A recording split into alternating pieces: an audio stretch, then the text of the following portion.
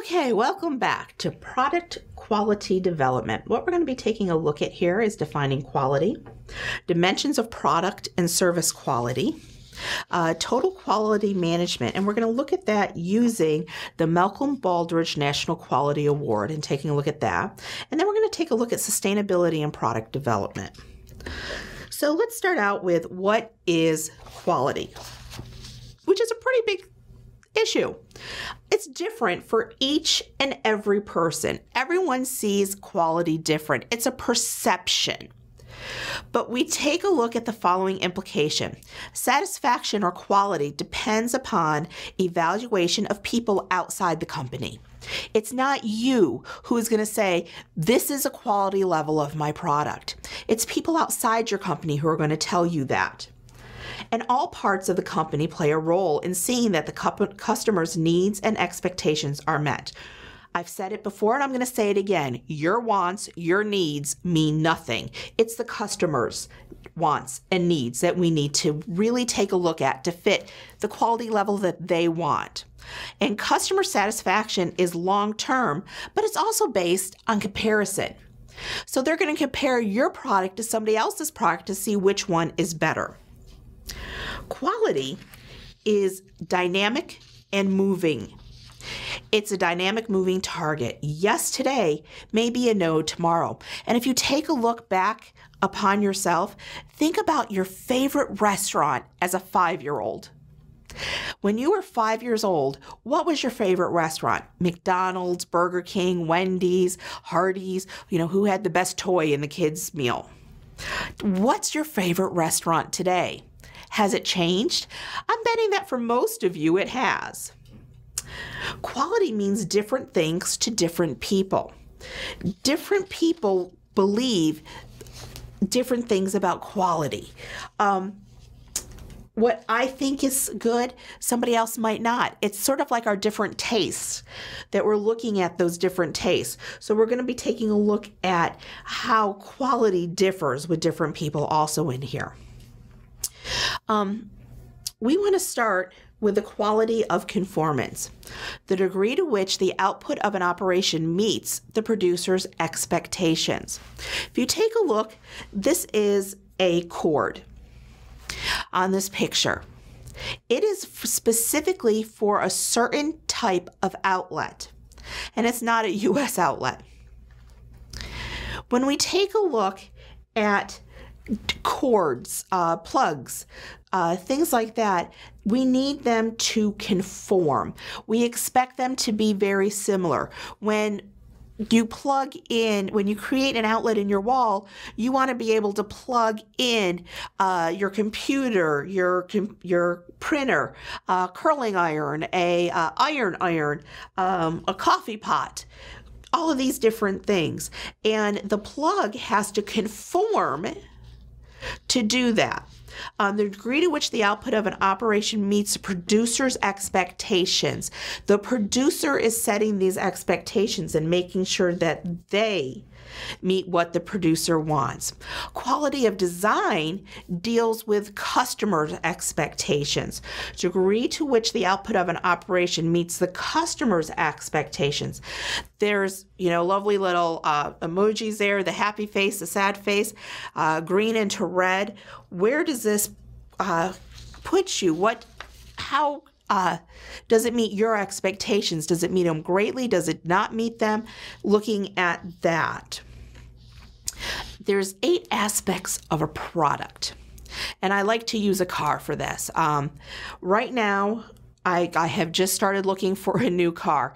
I have a Honda Accord, which is a 1998 Honda Accord with over almost 431,000 miles on my car.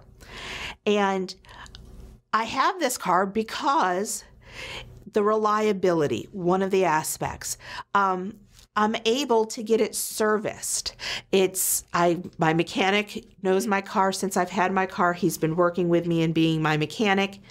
So I have the serviceability. It's easy to get to the mechanic and get the work done. It's reliable. 430,000 miles on a car is a lot of miles.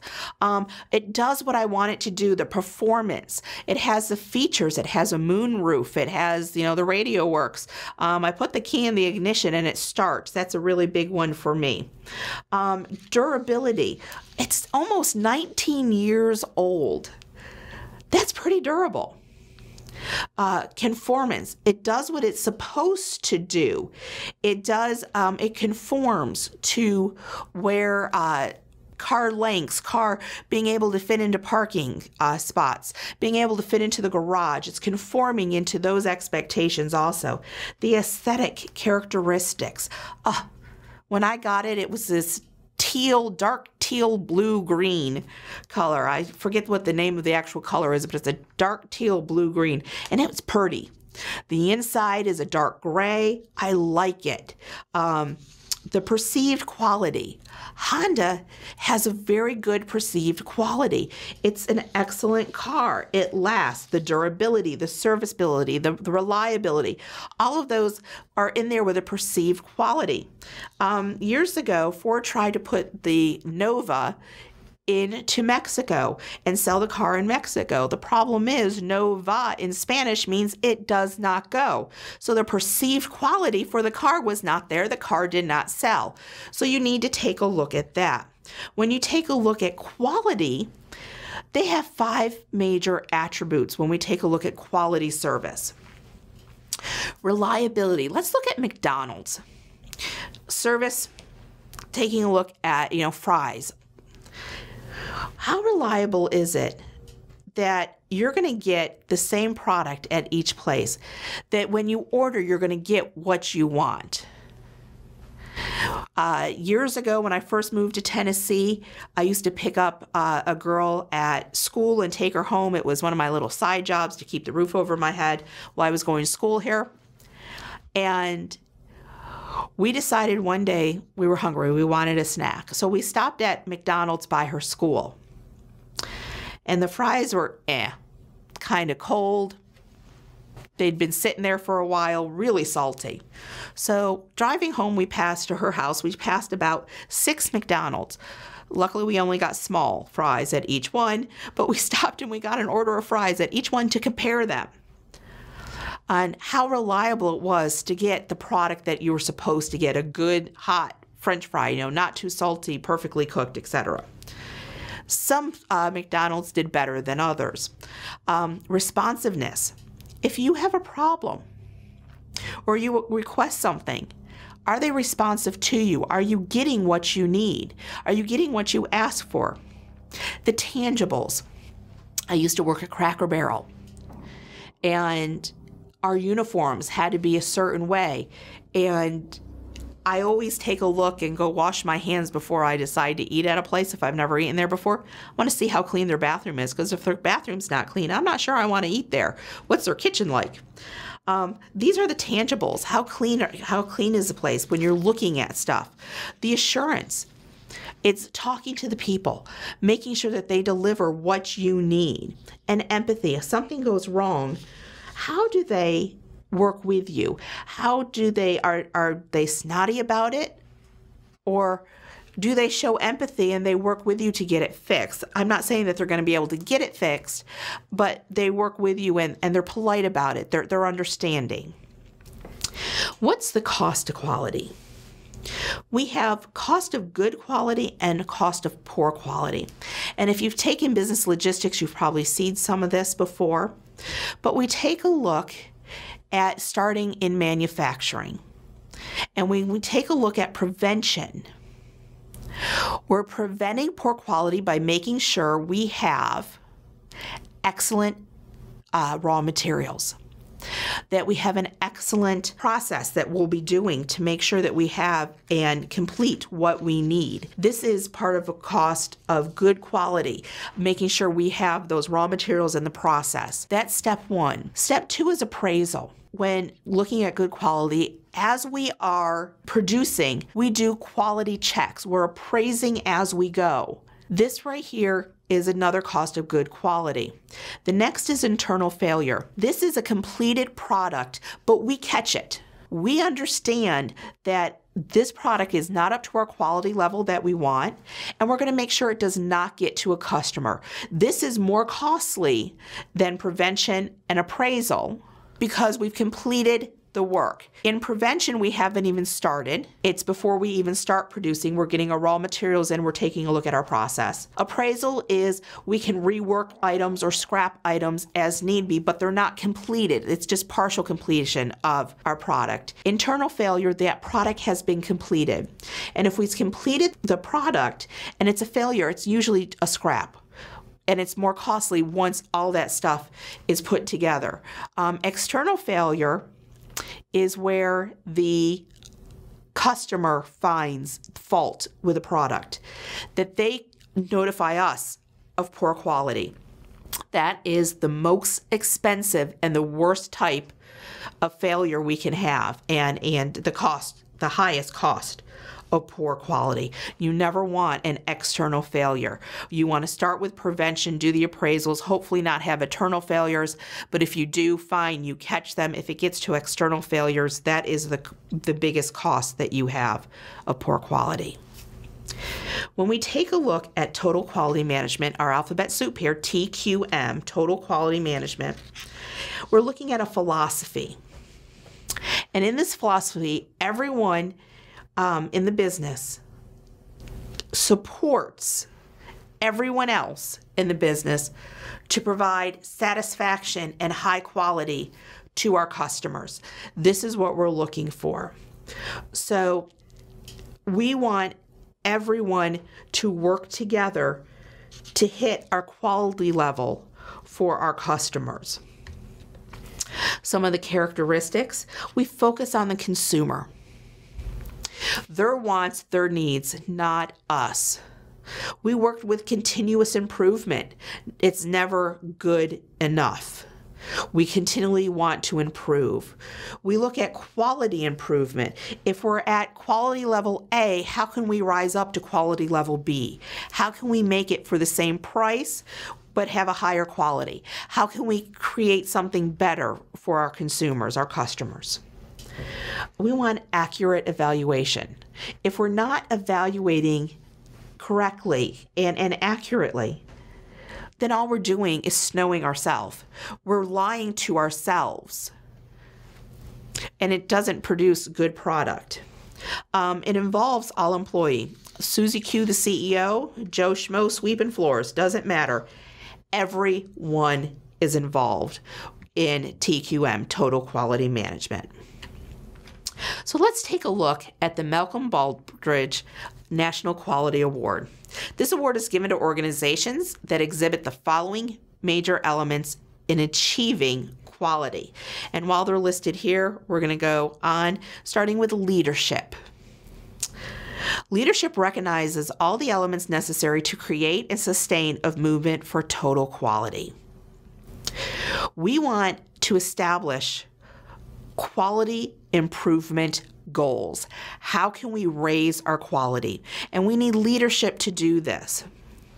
A leader's action must encourage and support the quality efforts of their employees. They have to stand behind their employee and work with the employee to do this.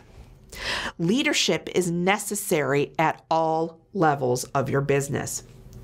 Management has responsibility to foster climate in which employees on all levels are motivated to participate in continuous improvement. Everybody works. Again, Susie Q, CEO, Joe Schmo, who sweeps a floor. It does not matter. Second is human resource management. Creativity, planning, change, adaptation, improvements, all within a company occur through human resources. These are the people who help us select employees based on criteria for technology, knowledge, abilities that they can do, whether it's lifting a 50-pound bag or it is working on certain equipment. HR helps us hire the right people. They're also involved with training and education. We can hire the right person, but if we don't train them and continue their education on what we want them to do, then they won't have continuous improvement, and we won't have continuous improvement.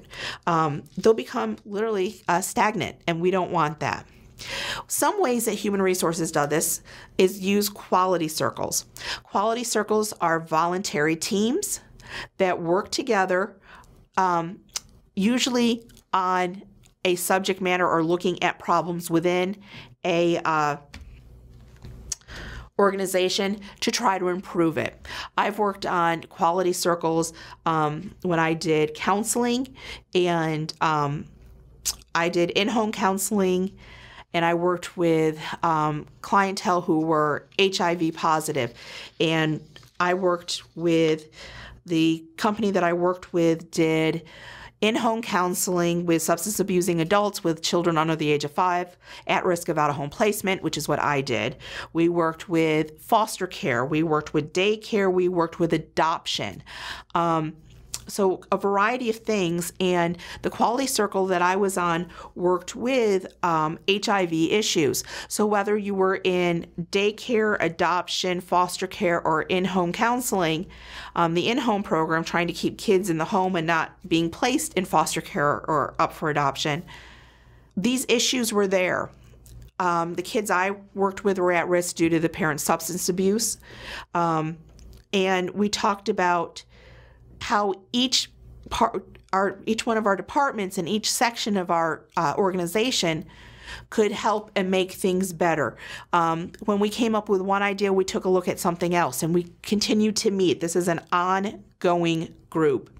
A problem-solving team takes a look at one problem. They dissect the problem, use decision-making that we talked about last time, and they find the best solution to solve the problem. Implement the problem. They might take a look at the evaluation of that problem, and then they're dissolved. It's no longer there once a problem is solved.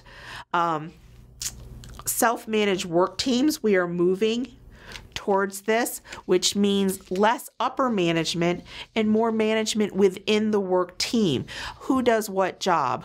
How are we splitting up the labor?